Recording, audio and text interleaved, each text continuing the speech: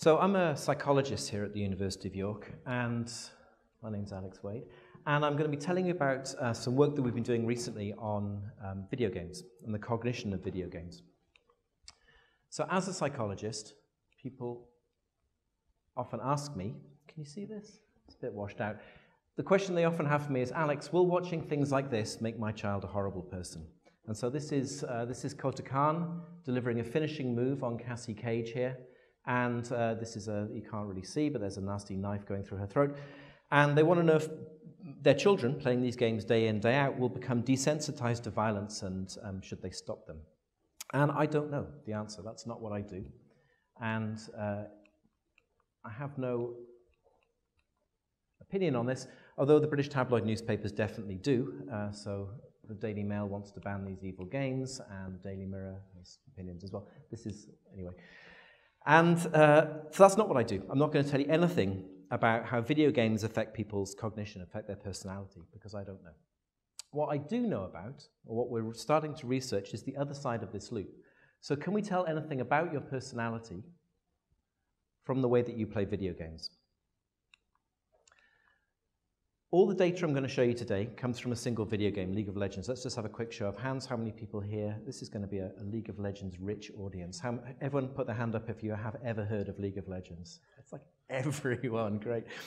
So League of Legends is made by Riot Games in Santa Monica. Riot Games have very generously shared some of the data from League of Legends with us, quite a bit of data in fact, almost 1 million games from League of Legends, or 1 million data points from League of Legends. And we've set to work asking what we can learn about people's personality across the globe from those data sets, from those League of Legends data sets. So in the interest of full disclosure, I should say that there are other types of this type of game. This is something called a MOBA, a multiplayer online battle arena game. And I'll talk a bit more about what it is in a minute, but there are several versions of this game made by different companies at the moment. They all share a common theme, and you'll see some examples of gameplay coming through in a minute.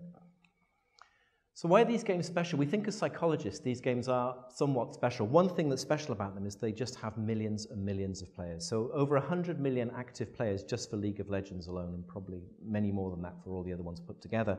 Across the entire planet, and for League of Legends, that's about 7 million active games at any moment, day or night across the planet. People are playing this game. All the data from those games get logged onto servers, and then Riot Games are able to access those data from those servers and tell us things about the game. The games are commercial. They make their money from events and various in-game purchases, but for example, this is an international League of Legends competition that they're playing here, and this is a big auditorium full of people. It's being professionally narrated here at the front. Here are the players playing in their little booths, and then it's being streamed across the internet, and thousands of people are watching it. They've all paid lots of money to be in this auditorium. So there's a lot of money in this as well, and a professional level interest.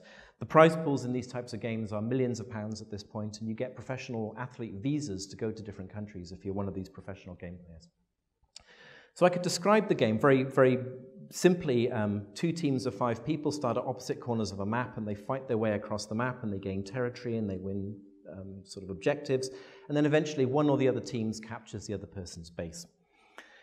And I just can't really, there's no words that can do this justice. It's interesting to us from a psychological point of view because so much of this game is complex. It's complex in terms of its tactics, its strategy, its requirement for rapid decision making. And for those of us brought up on this fight is decided within the first games, which would be like this. So although these emphasize hand-eye coordination, they're just a different class of game. So I'm going to show you in a second about 3 seconds of League of Legends. And it's been 3-second team fight. And then the complexity of that team fight has been broken down into about a minute of explanation.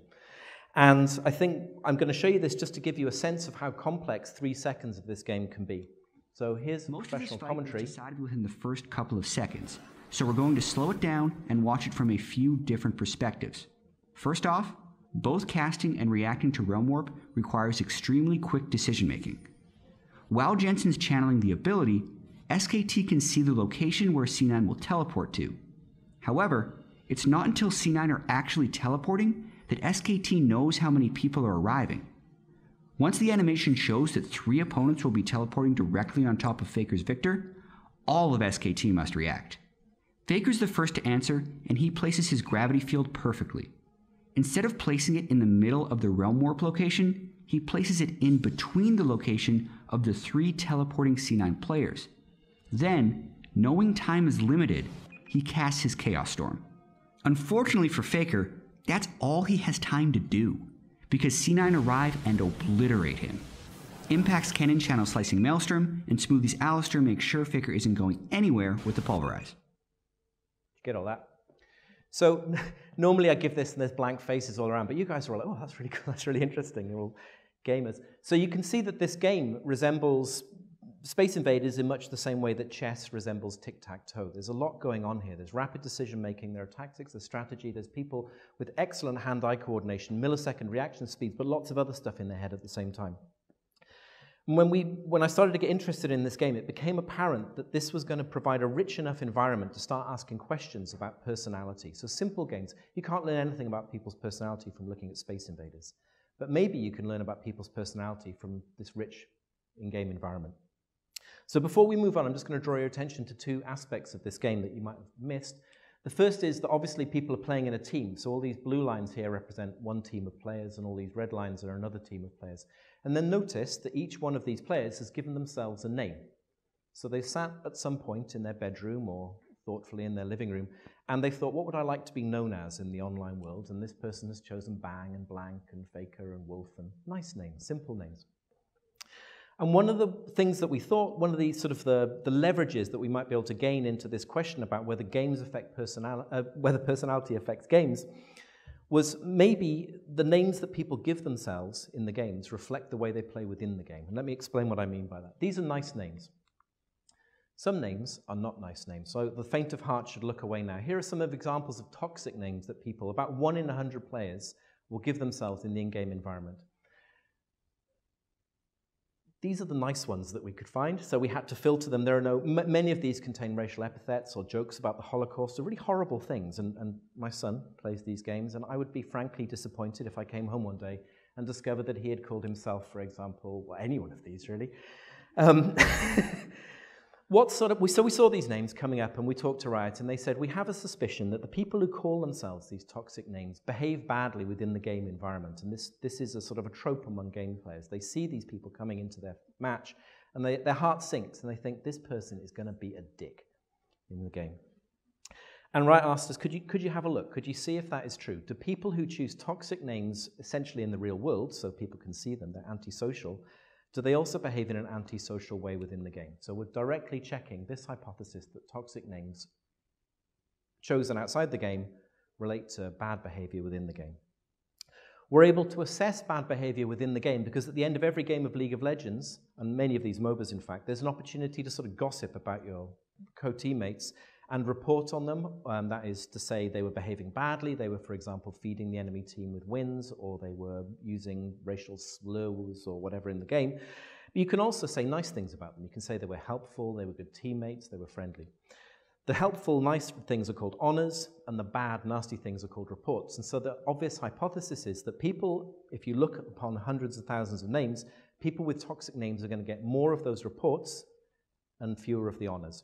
And, more importantly, they may also send out fewer honors. They may behave less nicely to other players after the game, and they may send out more negative stuff to people after the game as well.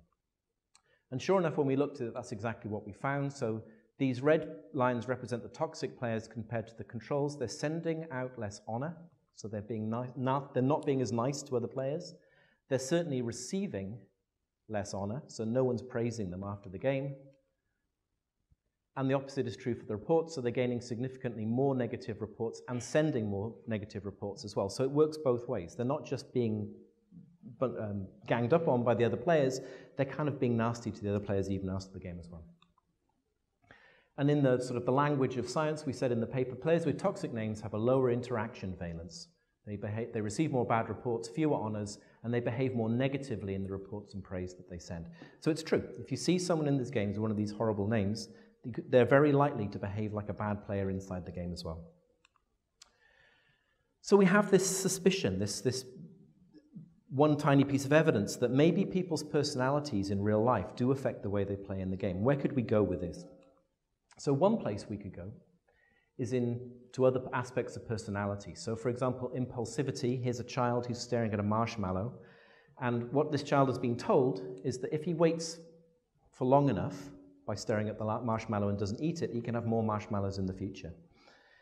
Children who are unable to do this, children who are left alone in the room and just gobble up the marshmallow, sometimes run into problems later in life. It's thought that they're unable to discount immediate gratification to get bigger future rewards. So here's one place you could go in a game environment. You could look at these events which happen throughout League of Legends all the time, where you give an opportunity to benefit yourself immediately now, or wait and benefit the team or yourself more later. Some players may be unable to do this. But for now, we went for a slightly different direction. We went to look at IQ and cognition. So if I told you that a child was waking up maybe early in the morning and playing 3 hours of video games every day before he went to school, you might think that was a bad thing for that child to be doing, and maybe he should be getting on with his German homework, son. But instead, if I told you that he was waking up and playing 3 hours of chess every day, you'd be kind of impressed, because we think that chess is linked in some way to IQ, and that people who play chess are brainy. And so one of the things, when we started to think about this more and more, we thought, well, these games are as complex in some way as chess, maybe more demanding cognitively than chess because they depend on this rapid decision-making. What if there's a link between IQ and the eventual level that you would achieve in these games? And so you can check IQ using one of these rather simple paper and pencil tests that many of you will already have done. We choose this very standardized test called the WASI-2. We brought in loads and loads and loads of League of Legends players. We sat them down in a room and we made them do this test. And then we recorded their results. And we actually got them to do some other tests as well, to look at things like autism. But IQ was the main one. And then we just looked at their rank in League of Legends. And this was their stable rank. These were not beginner players. These are players who'd played for long enough that they'd achieved some sort of stable level in the game. And the suggestion was, the hypothesis was, that the level they finally achieve in the game was going to be correlated with their IQ in some way.